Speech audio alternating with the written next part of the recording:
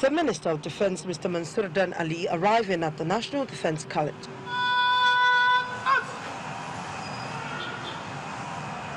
He inspects the quarter guard.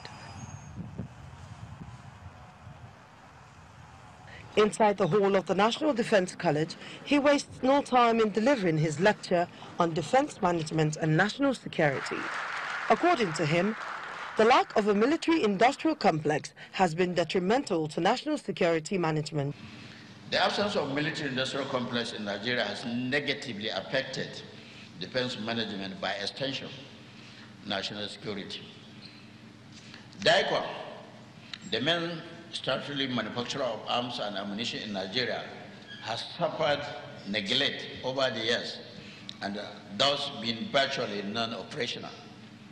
Consequently, the defense sector has to rely on external influence to undermine the types of equipment to be sold or acquired, and this has increased expenditure, reduced the multiplier effect on employment, encouraged technological scale-up, and underdevelopment of the economy.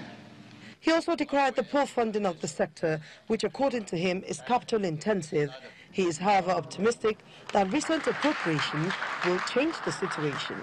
One critical problem facing the Ministry of Defense is inadequate funding.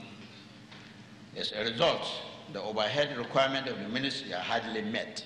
The recent intervention by Mr. President, Commander-in-Chief, in approving funds for procurement of critical equipment of the armed forces is expected to assist improving the capacity of our military. On his path, the commandant of the college is of the opinion that the military needs to continue to evolve.